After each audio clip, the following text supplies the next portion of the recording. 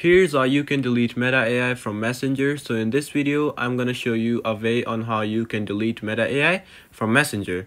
So let's just hop into it. So first of all, as you can see that I'm here on the app right now and I have the Meta AI feature right over here.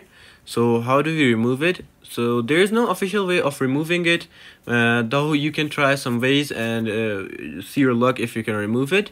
But yeah, if you're on iPhone, just go to iPhone settings right over here. Once you go to your iPhone settings, just scroll down a bit until you see general settings. Just go to general and scroll down a bit more until you see iPhone storage. Just press on it and here it will bring up this storage section. Just go down a bit more until you find the Messenger app itself.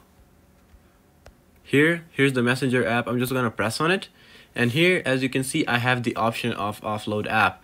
So just press on offload app, and if you really want to remove Meta AI, just press on offload app and it will offload the app and then delete app after that.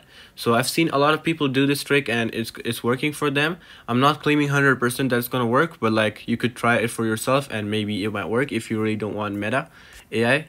So yeah, and yeah, that's basically it for like iPhone, and you cannot do it other than that. If you're an Android, there are some chances that you could probably use the older versions. But yeah, that's basically for this video. I hope you liked it and subscribe to my channel.